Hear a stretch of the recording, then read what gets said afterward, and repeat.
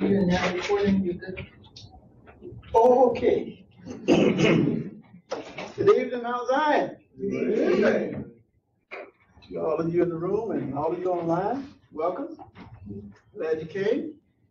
Hope we were able to get into this word in such a way that you would benefit. Everybody would leave better than they came. That's what the word tends to do to you. When you study the word, you tend to grow. And so we're all about growth, so we're hopefully we're able to be able to grow from this. As you know, we're going to be studying the book of Revelation. And the pastor's already kicked off the preaching series. The title is The Victory of Jesus and His Church. I'm using that same title. You might not see it much as I go through because I prepared mine at a different time that Pastor is. So we're going to see how God mold the word together. And hopefully, Pastor, if I do say something, I don't want to stop it. I don't want to be part of get the wrong message out. So,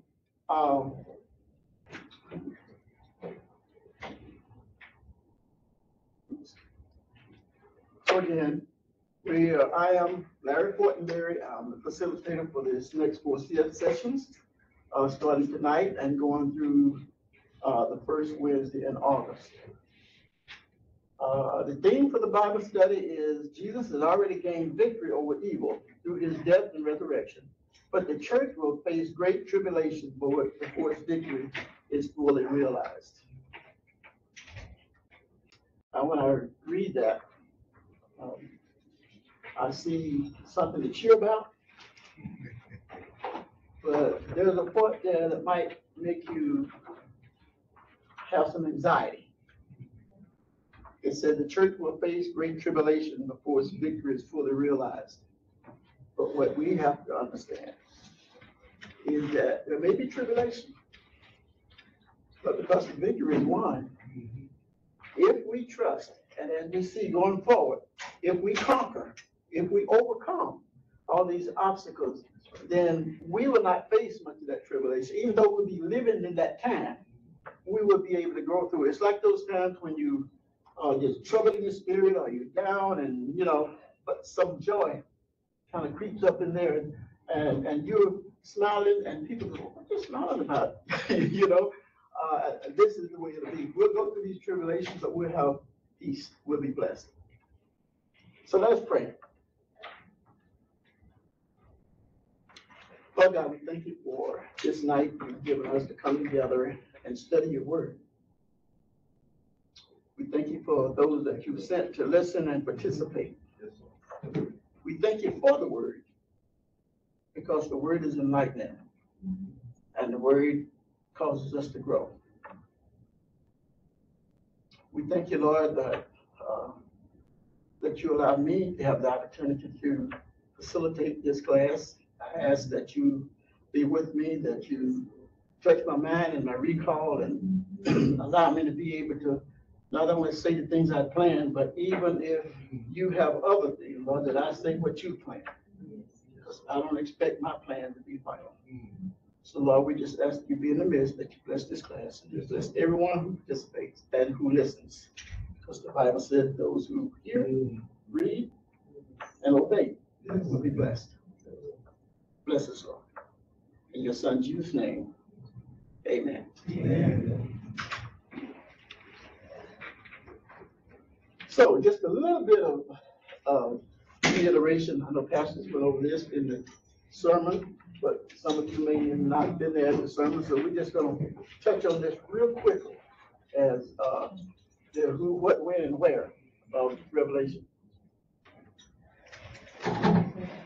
Now, the who, the divine author is Jesus Christ.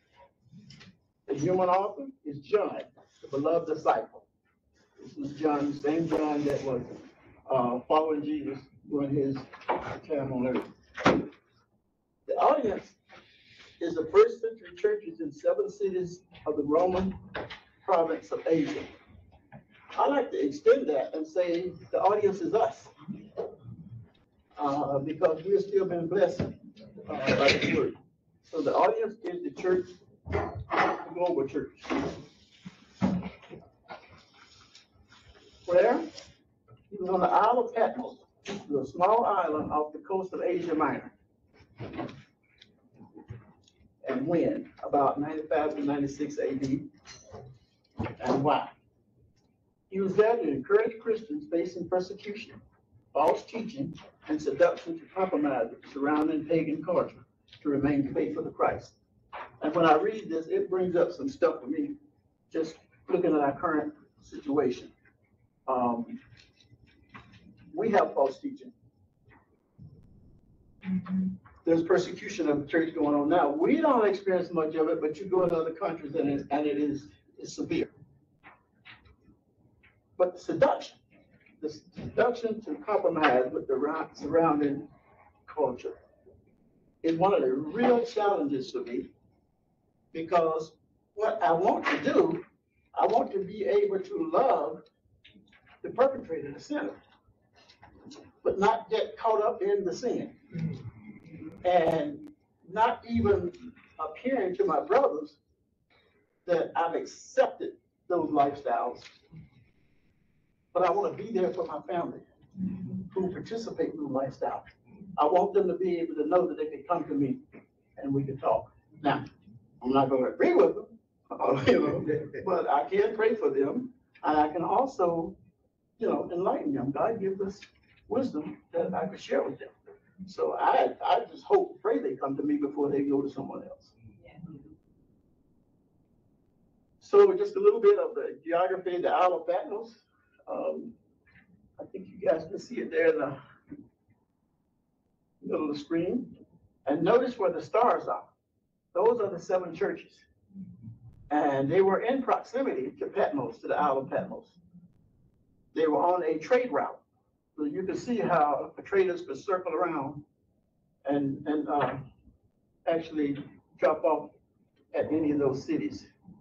And this was a frequent route that was taken, and this would be the route for those people who would be delivering the letters to the church. The genre, as Pastor has already told us, is apocalyptic. Key features are it offers design perspective on history as it relates to the future.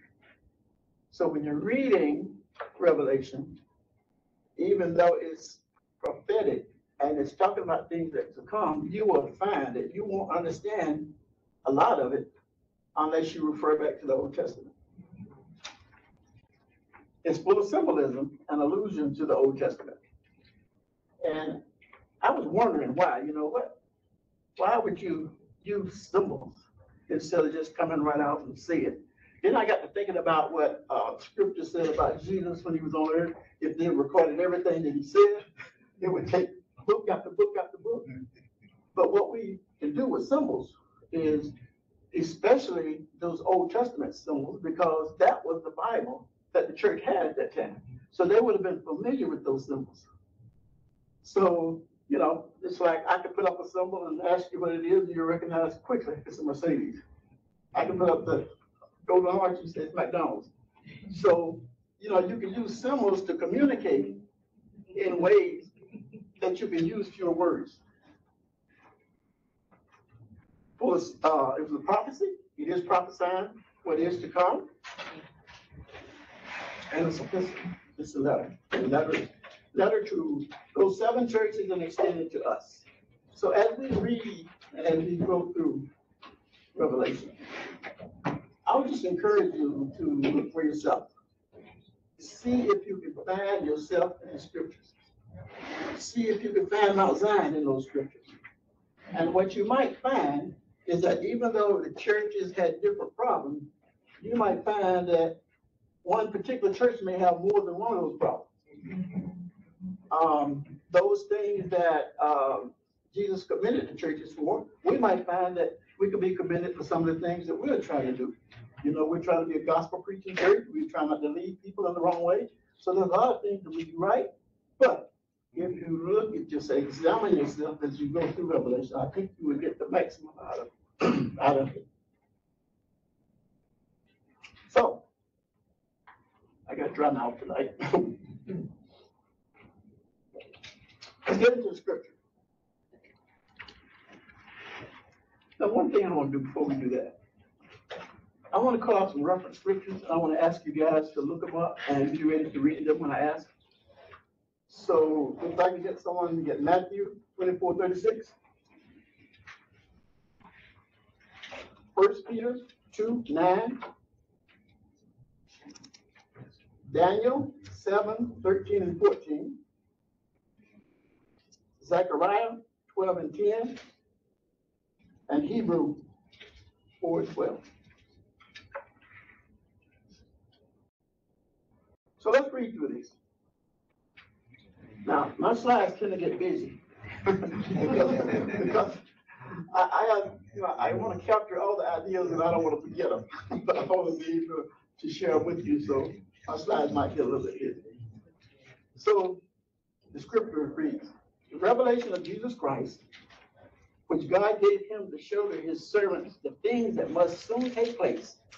He made it known by sending his angel to his servant John, who bore witness to the word of God and to the testimony of Jesus Christ, even to all that he saw. First question, why is this book called The Revelation of Jesus Christ?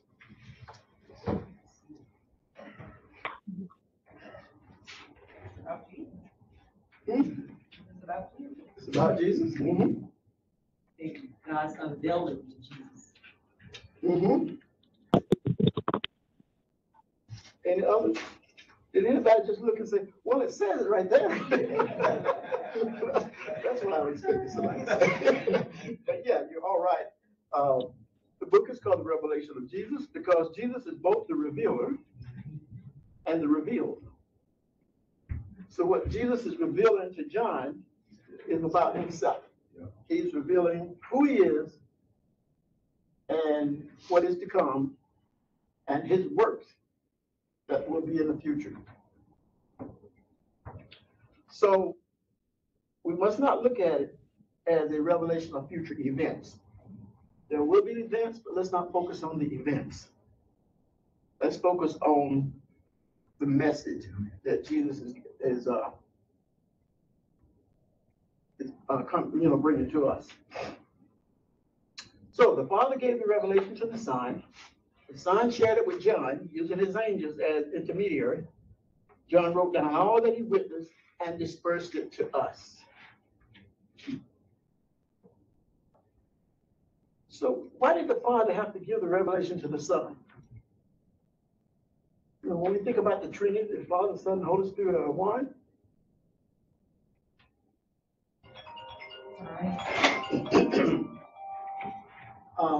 It said earlier that all authority had been given to him on earth.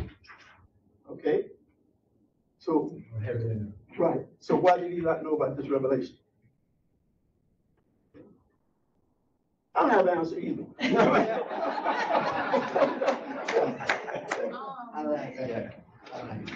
I mean, he has to, like, when I forgot what scripture it was, but when the disciple asked Jesus, when will you be returning? And Jesus said, only God knows, only the Father knows, even no one knows when it will happen. I'm paraphrasing. Yes. But so that's why it had to be revealed to Jesus, because only God knows. Absolutely. What's to come. Before the resurrection, Jesus was talking to the disciples. And that's found in Matthew 24:36. Can I get somebody to read that real quick? But of that day and hour knoweth no man, and no, not the angels of heaven, but my Father only. Yes. So that did feel to me when I first read it unusual that Christ didn't know, but he did warn us ahead of time that there are things that only the Father knows. What is the significance of must in this text and how is it encouraging to us? You see that? Guaranteed. It's guaranteed, yes. Yes. Any other comments on that? So how's it encouraging to us?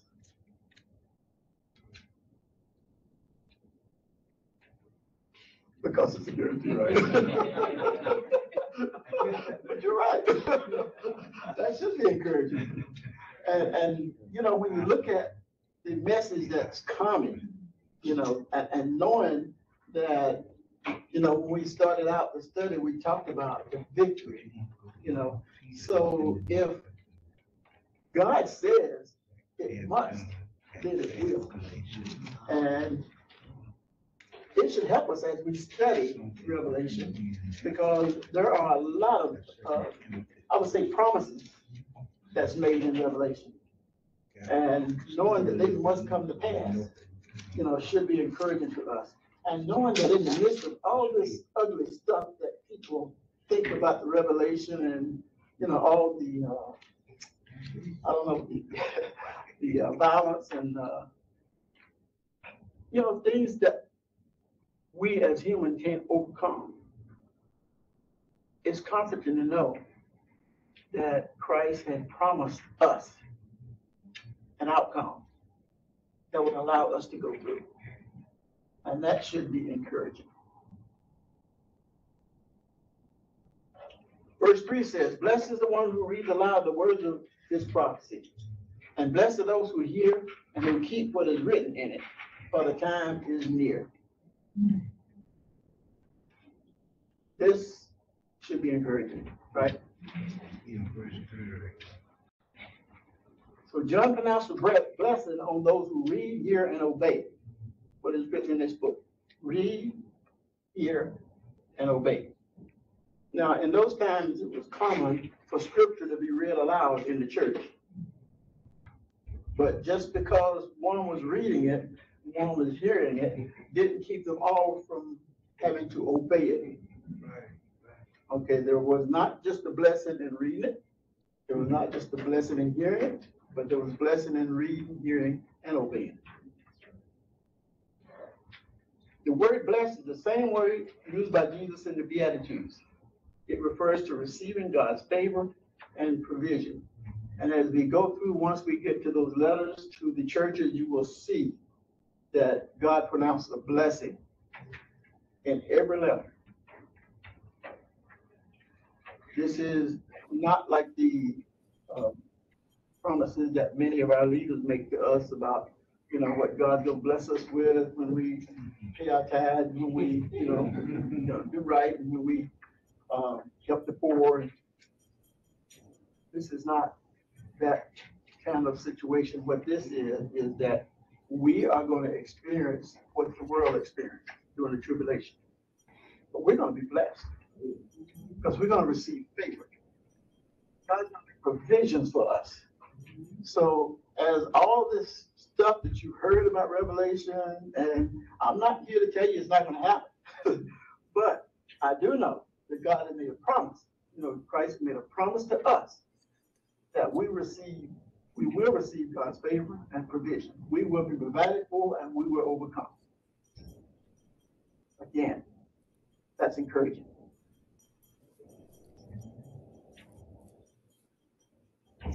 So if we approach Revelation simply to satisfy our curiosity about the end times events, we will miss the blessing. And I know many people I've talked to as we talked about Revelation, they get caught up on the meaning of this and, oh, this is happening now, the times are near, and, you know, if not careful, you get anxious about stuff when you really don't know when it's going to happen. God hadn't, you know, I mean, God didn't tell Jesus about that. So we won't know. So, you know, we don't want to miss our blessings, so we don't want to read Revelation. I didn't say Revelations there, did I?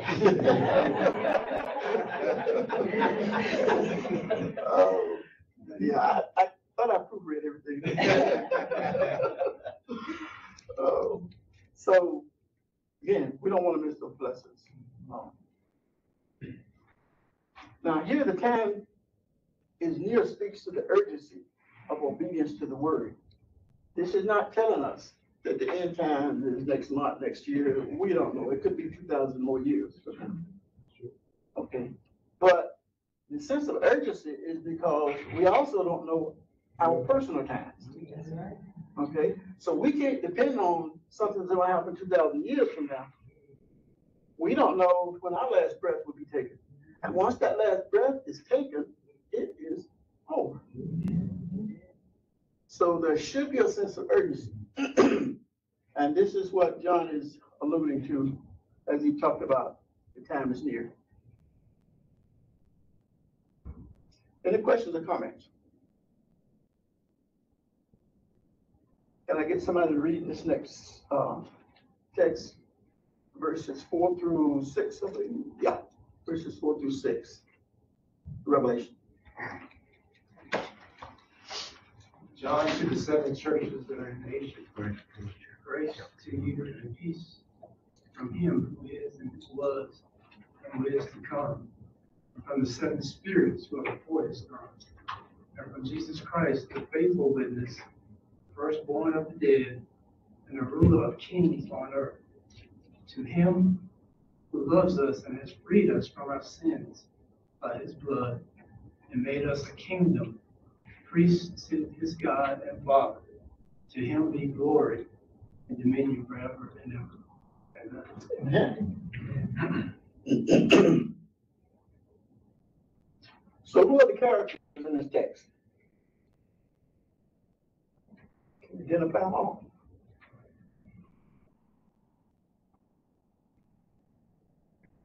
John, the seven churches, Jesus, the seven spirits before his throne. Mhm.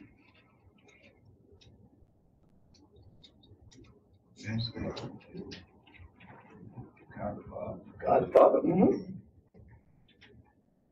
Mhm. The kings on earth, meaning us. Yeah, believers. Yeah.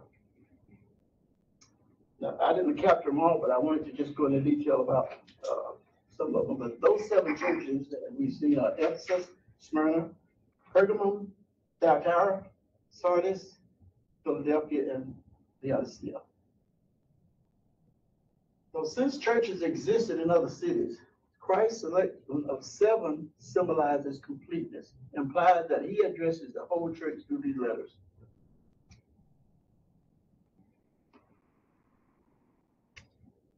You probably will not find what's wrong with the church as a whole in one congregation.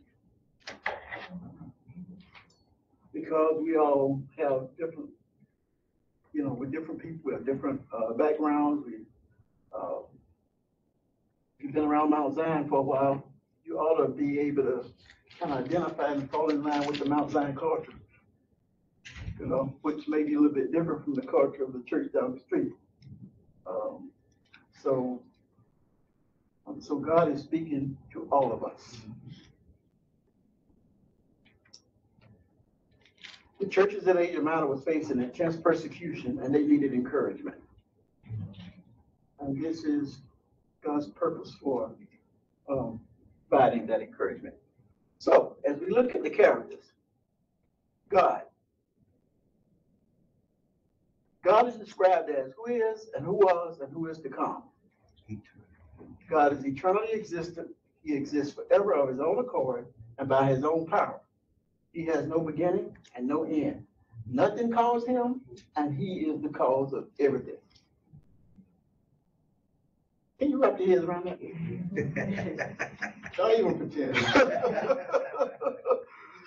I know some of us, many of us who were, technically trained or trained as scientists in college and in school, we are taught that every effect has a cause. And then we see this. And sometimes we question it. But one thing I learned about God, that he doesn't fit into any of our little pockets that we want to put him in. You can't logically explain God. So, what does it take to trust in him? Faith. Faith. That's what faith is all about. That's why the Bible talks about faith so much. There's gonna be stuff that we can explain to each other, but we know it works. You know, it's like the man that was healed and people were asking him and he said, I don't know. All I know is I was blind and now I see. You know, sometimes that's all we have to go on. All I know is what he's done for me. And that's your testimony. And that's what we need to be sharing with people. Yeah. Because people have the same problems that we may have already been through. So we can share with them and be able to encourage them with our testimonies. The Holy Spirit is described as 7 spirits. The Holy Spirit is one person, but is indicated as 7 spirits, symbolizing completeness and perfection. Again, we will see the number 7 throughout Revelation, and especially throughout these first 3-4 chapters.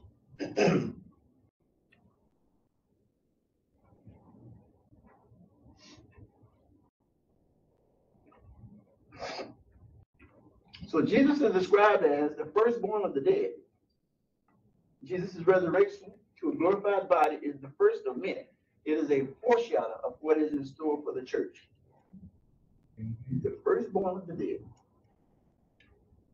He received a glorified body, and we've got that to look forward to, regardless of what happened here on earth,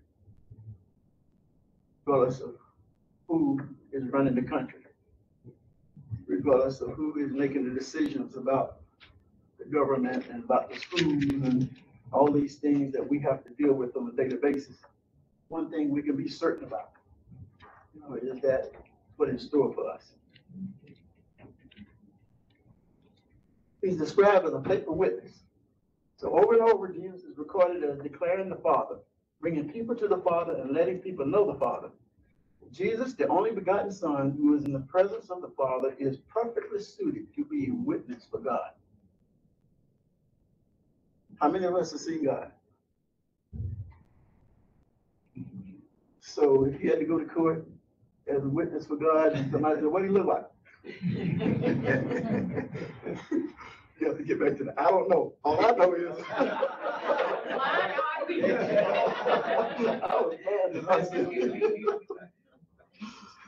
Oh, and the fact that he is a faithful witness is comforting. And he's the one who loves us. Though some of the description and revelations are frightening, we must remember that Jesus is ever loving. He frees us from God's wrath when we trust in him. Important piece here, when we trust in him. The believers are described as freed from sins by his blood. Revelation is a depiction of Jesus' justified wrath against sin. Believers will not face that wrath because Jesus already gave his life to set us free.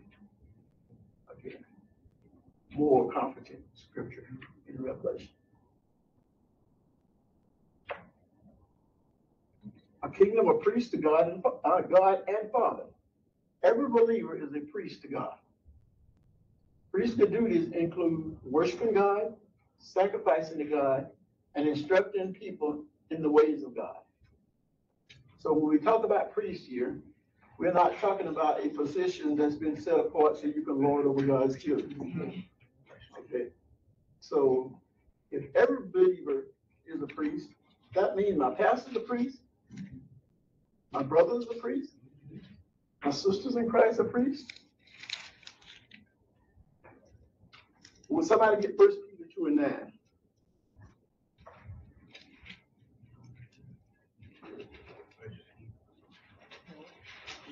But you are a chosen race, a royal priesthood, holy nation, people for his own possession, that you may proclaim the excellencies of him who called you out of darkness into his marvelous light. Okay. So as a priest, what are our duties?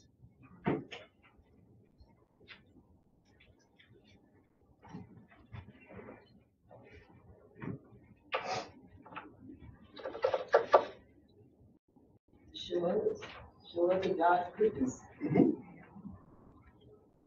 To be a model for Christ. Mhm. Think about the chief priest in the Old Testament. Do we have duties similar to that?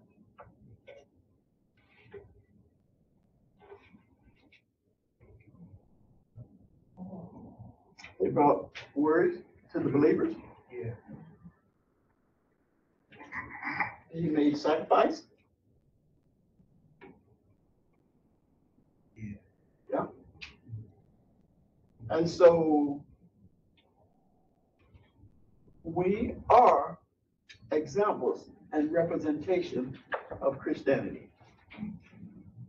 But are we a faithful witness of that?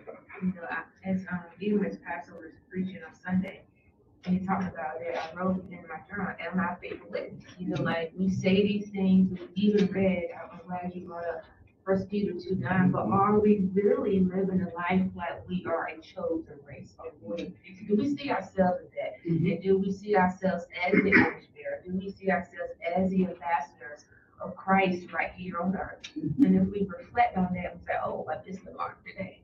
I missed the mark last week, so we gotta keep pressing towards that mark, because the time is gonna come when we have to give an account, so we need to be faithful witnesses right here. Right, good point. Faithful witnesses. And because we are in those positions, we can't allow that title, the priesthood title, to go to our heads. Okay, so if you're gonna be a witness, you have to be approachable. Amen. Amen. And one of the things I learned, and I can't remember whether it was Deacon Gibbons or Pastor Harris, but when I first became a deacon, I know I was talking about being nervous about it. And the advice I was given was, love God's people. If you love God's people, you'll be successful as a deacon. If you love God's people, you'll be successful as a priest and as a witness. Because as a witness, you have a purpose.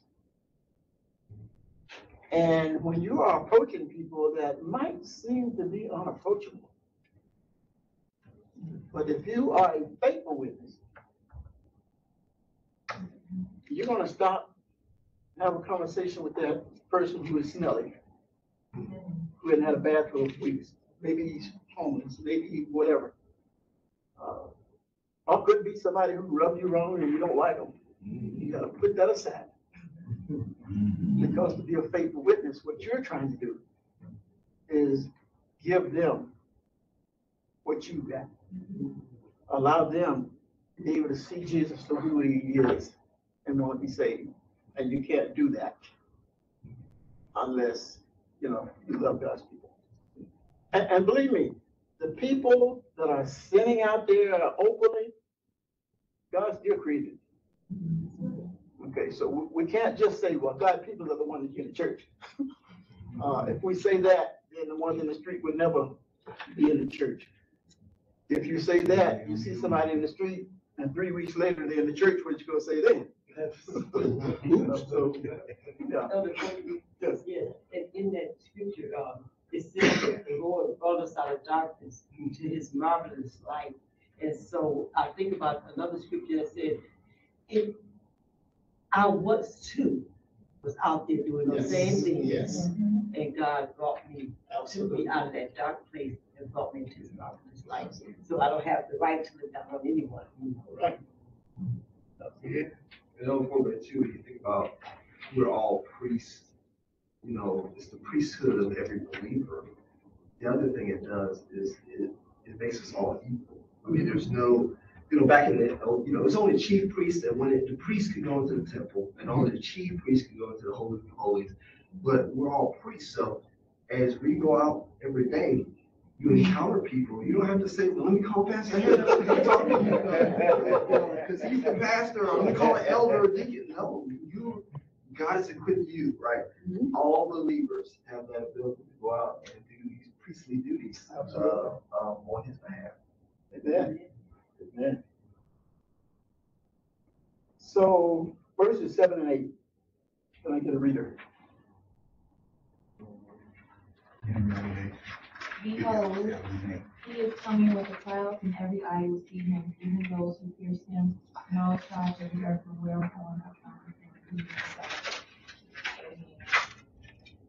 I am the Alpha and the Omega, says the Lord God, who is, and who was, and who is to come, the Almighty.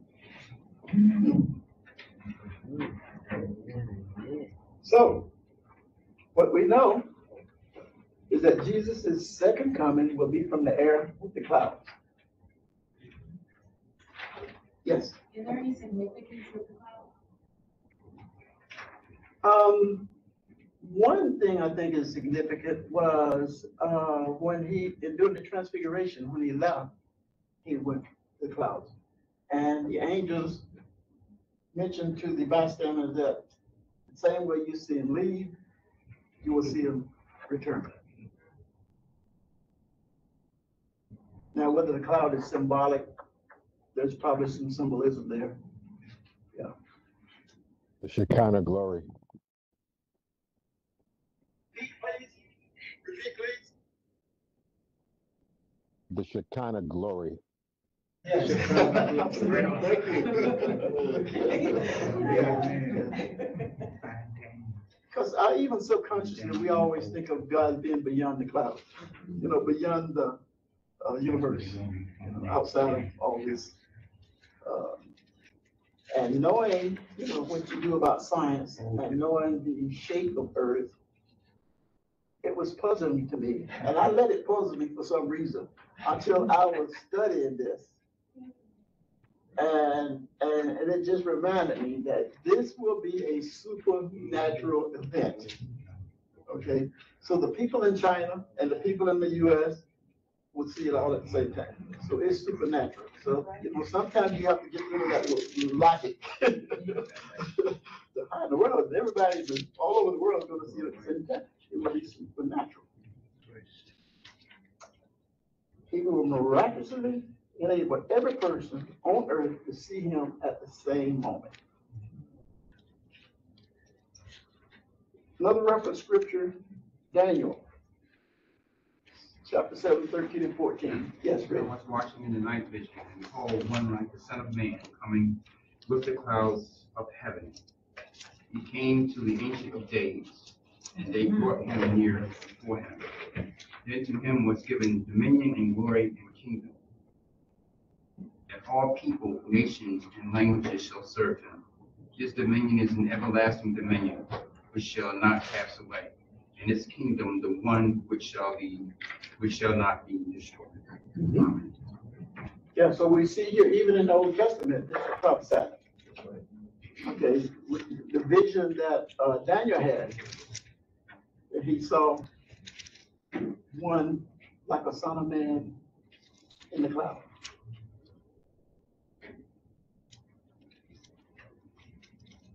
So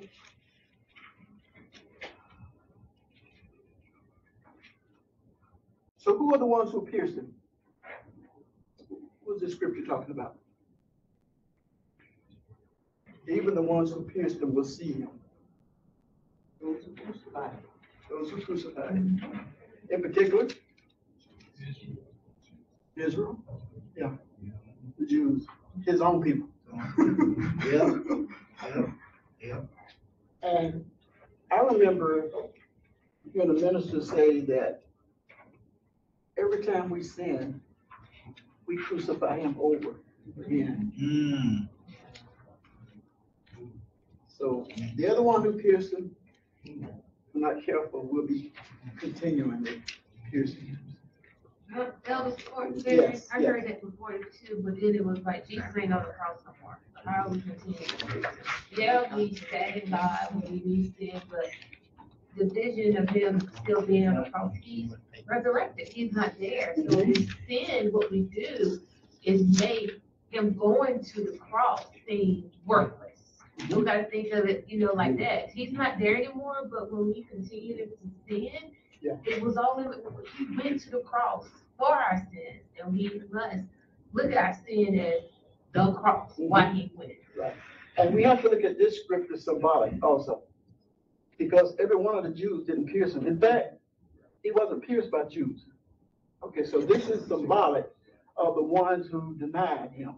So can we say even unbelievers? Mhm. The ones who pierced him will be the unbelievers? If we're using it symbolic and not, like Tracy was saying, no, we can't pierce him because he's no longer on the cross. But when you use it symbolically as he's talking about the Jews who denied, who lied, who, caused them to go to the cross. Yeah. Zechariah 12:10. And I will pour out on the house of David and the inhabitants of Jerusalem a spirit of grace and pleas for mercy, so that when they look on me, on him whom they have pierced, they shall mourn for him. And as one mourns for an only child, and weep bitterly over him, as one weeps over a firstborn. Mhm. So we see here, this is, is symbolic of what the Jews did, and not necessarily the actual piercing. Good point, Jason, thanks. Also, Yeah. I look at, the two verses. Verse 4 is God saying who he is and who was and who is to come. And then we go to the 8th verse and we talk about Jesus, who he is, who was, and who is to come, the Almighty, showing that they are the same. They are the same in one, such as the Trinity. Any comments on that? Okay. Jesus was pierced by his own subjects. Coming with the clouds will serve as witness and evidence that he lived and that he is who he says he is. Alpha and Omega. This event was silenced any possible doubters. Atheists and agnostic would stand before him unable to justify their stance. If you said you don't believe in Jesus and all of a sudden he shows up, and he shows up a little late for you. So, you can imagine how that's going to be to some people. Even people who might have been trained, who have come through the church, who have been taught and refused to trust in Christ as their Savior. And they look at it and say, boy, I had a chance. Man, that's even worse than the person out in the world that don't even care.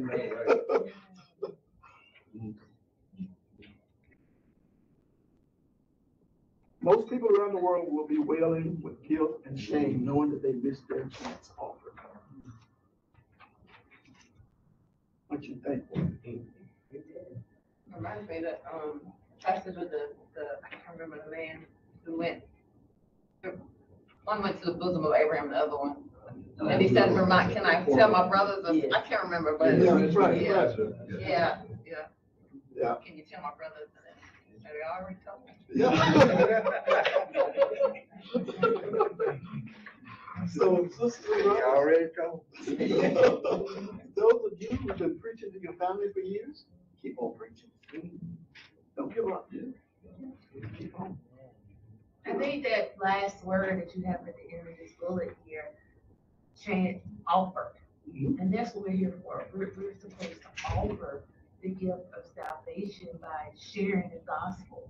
And so we have to do that, but we don't want anybody to say, well, I never knew you did. We shared, we came and told you about, and so we have to do the work of sharing the gospel.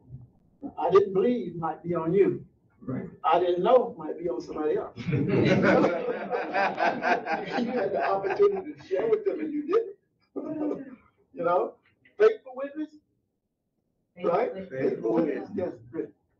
I recall when my wife and I had just moved, and it was a major move. We beginning of us having my son in the household with us. And was the perfect time for the devil to blow things asunder. What I wanted to make reference to was that at one point I was really downcast and discouraged. I went outside and this man approached me. And he asked me, I was by my car, and he said, is there something I can help you with? I had to hood up here, need some oil.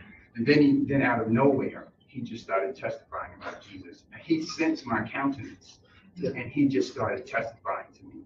And his name is John Jackson. And for me, after all these years, I said to myself, the outpouring of the faith we have in the Lord, our commitment to him should just happen. It should be just simply innate after a while. And we should share and don't think one way or the other as to whether this person's a good candidate or not.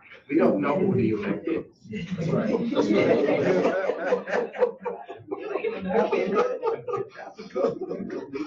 Absolutely. Thank you, brother.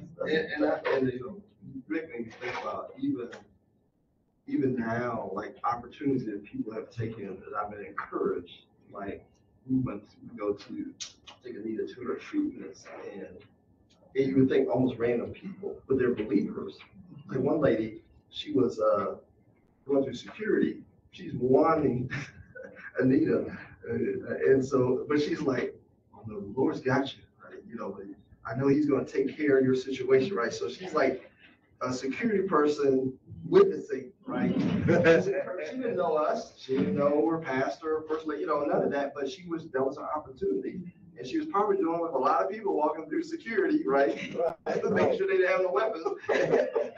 But she was encouraging because she was a believer in that. We were just like, amen, sister. Yes, thank you for that, right, man? We believe, you know. So it's just, again, take the opportunity, Right. no matter what you're doing, right? No matter what kind of job opportunities you have, as Rick was saying, someone just walking by, seeing, you know, him at the car, you know, you take the opportunity. Yeah. Yes. Yeah. Just from what I'm gathering is that sometimes people don't witness because maybe a sense of failure, that if you witness to them, they might reject you. But in the book of Corinthians, it says some plant, some water, but God gave the increase. It may not be your job to lead them into the kingdom, but you're going to plant that seed. Somebody else will come along and water it. That was that gentleman right there standing at his car. See? Yeah, but who's going to get the ultimate glory? God, because he's going to give the increase. And a different kind of story, Rick. I had a coworker. She was an engineer, really a good engineer out of NC State. And we worked together, and we got together and developed a little community group, service group for the school kids, to try to encourage them to do well in school. So we established a little organization. So we were meeting and we'd be around a lot of time, but she didn't go to church.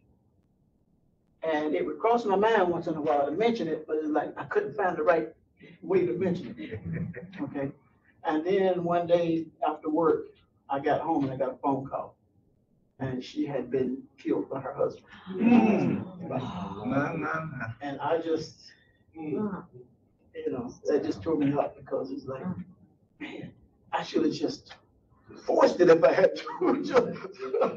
just, you know, and I don't know, maybe I wouldn't have been successful, I don't know, but it was my job, you know, to get her to thinking about her life and thinking about Christ. And I feel that. And, you know, that hurts. That hurts.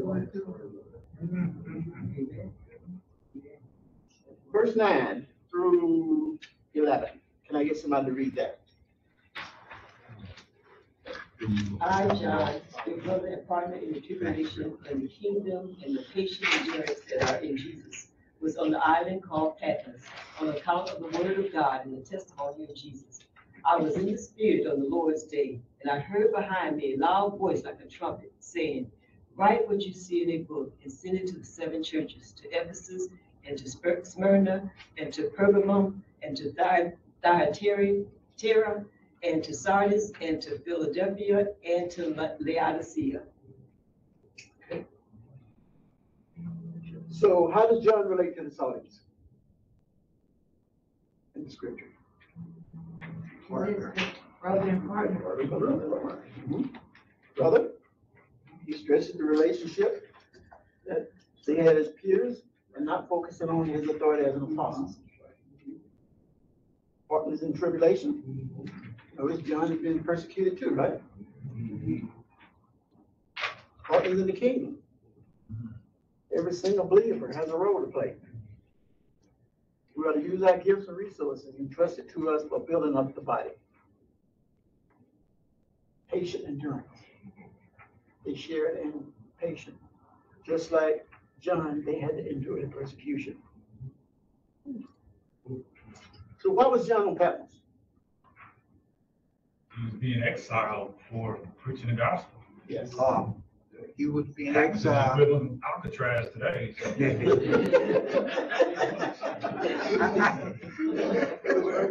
I think they exiled John because they couldn't kill him. Am I right? But they tried to boil him in oil. And he didn't die. And he didn't die. But what they were trying to do was suppress the message. They Amen. wanted to stop the word from going forward because it was Amen. offensive to some people, just like it's offensive these days. And some people take it as a threat, and I don't know why. So since they couldn't kill him, they got rid of him. Yes. So how is God's providence at work?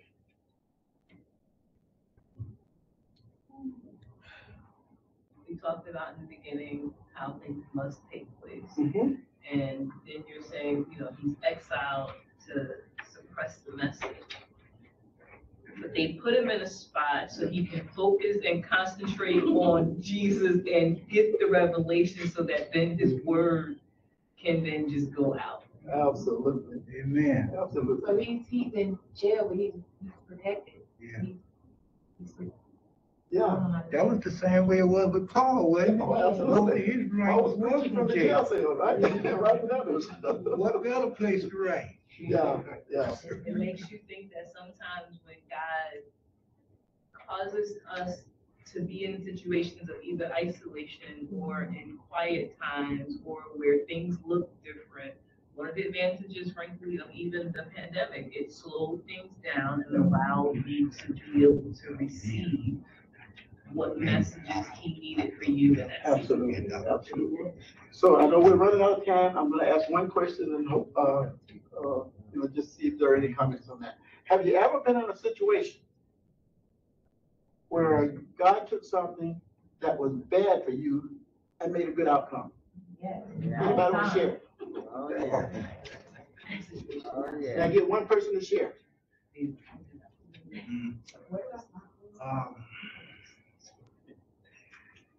I had a situation where I was, due to a misunderstanding, I was a resident of Wake County for about 30 days. During that 30 days, I kind of felt like, I was gonna lose my job, lose apartment, this and that. But while I was in there, I got attached to a person that was in there, and all of a sudden it became clear what I had to do. And even being incarcerated like that, we had Bible study.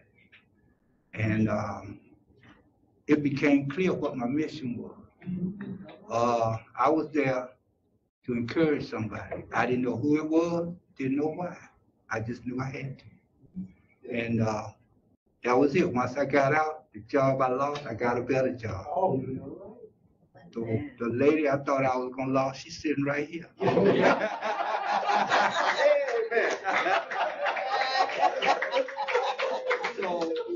So yeah, God, I see God do put you in certain positions, but we have to stand our ground. Yeah. Yeah.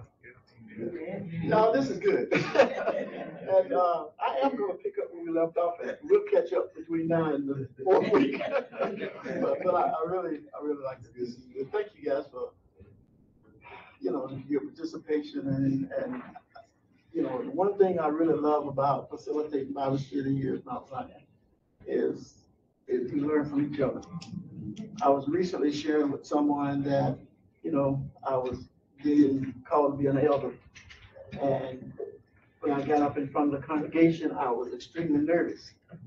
And he asked me why. I said, I got up in front of CEOs and, you know, I spoke, but every time I spoke, it was a situation where I was the content expert. Okay? At church.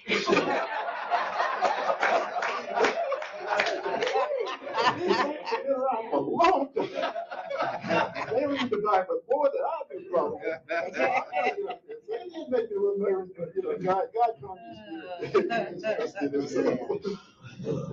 Anyway, okay, so we're gonna go ahead and close. I'm gonna close out in prayer, and then we will take our prayer request and then go from there. Lord God, we're so thankful that you met us here. That you allowed your word to just quicken our hearts and just bring joy, Lord, just listening to your congregation and them expressing the type of witnesses they want to be and just sharing the love for you, Lord, it just brings joy to me. So I'm thankful for this time that you've given us. And so, Lord, now I ask that you be with us as we go our separate ways. As we go to our homes, we ask that you just continue to provide blessings for us, Lord.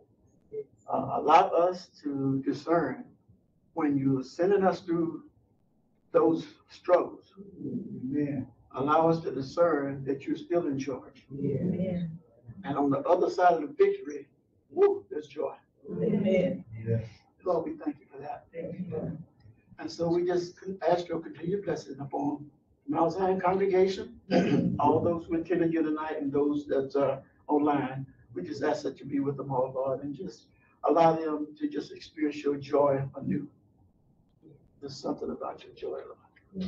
The Bible said the joy of the Lord is my strength. It took me a long time to figure out what that meant. Thank you, Lord. Thank you. We love you and we send this prayer to you in Jesus' name. Amen. Thank you, Lord.